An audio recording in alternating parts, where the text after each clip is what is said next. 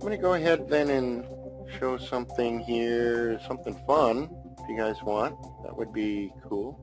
I did a video, and let's just jump over to the blog for a moment.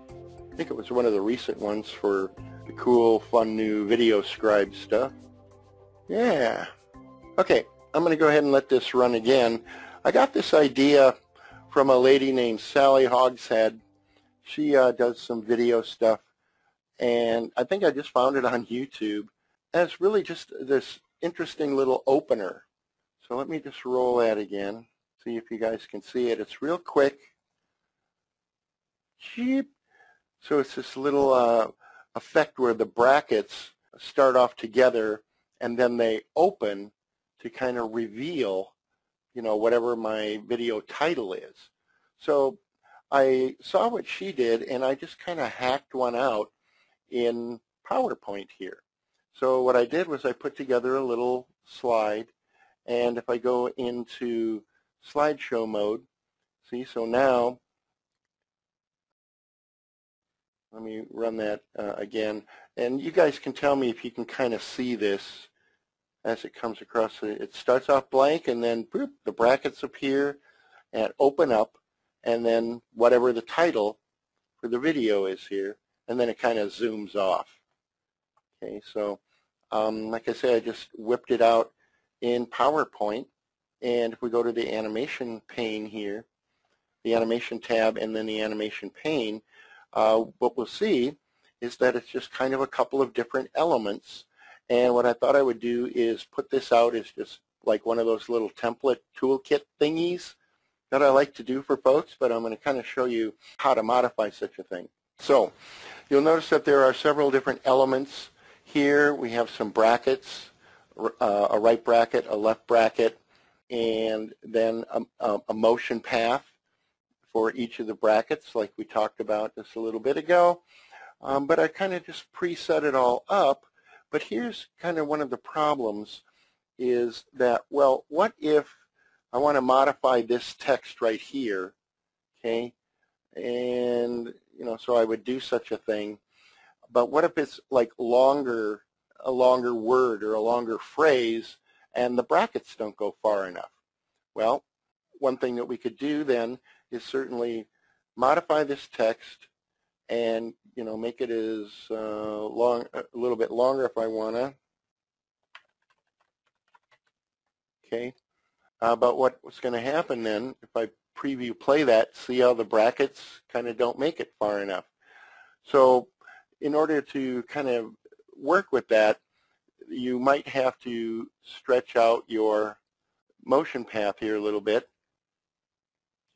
So now that one goes far enough, and what you'll find is that since it's an ending for this character, this bracket character, you can't just like do it right to the end.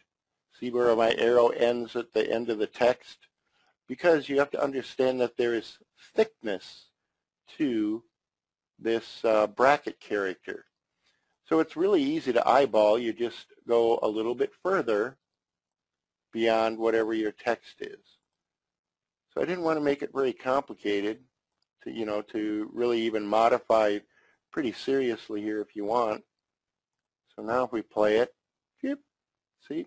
And the other tip for this kind of a thing is anytime you have elements that are kind of stacked on top of each other, see, I'm clicking right now, and if I want to modify this text, well, yeah, I can kind of get here, and I can kind of get here, but what you'll notice is that sometimes elements like these brackets, I just can't get to them, right?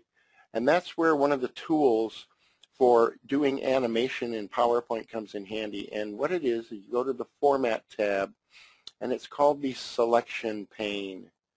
So when I click that button, notice that now I see the three elements that are stacked up on top of each other here. Okay, I have a text box, I have a right bracket, and I have a left bracket. So if I turn off the little I for the text box, now I just have the brackets here to deal with. So if I wanted to change the color, You know, now I could certainly do such a thing. Change the color of the left bracket, click on the right here, change the color of the right bracket, turn my text box back on, and now life is good. Life is easy. Animation life is now easy because I can get to all of the elements. If you don't know about the selection pane, trying to do animations like this is a nightmare. It's just a nightmare.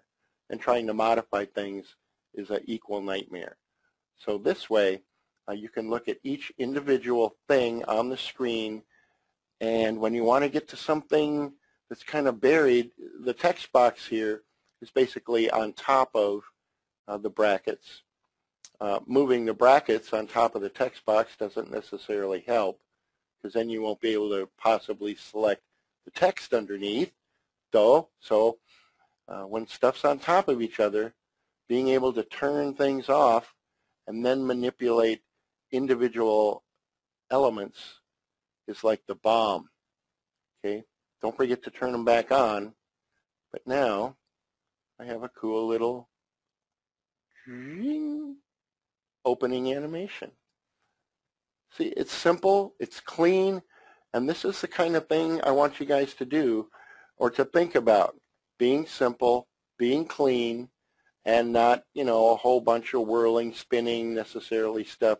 This is eye-catching, and it's fast. You don't want to spend 20 seconds of your video necessarily rolling one of the cool video background animation thingies.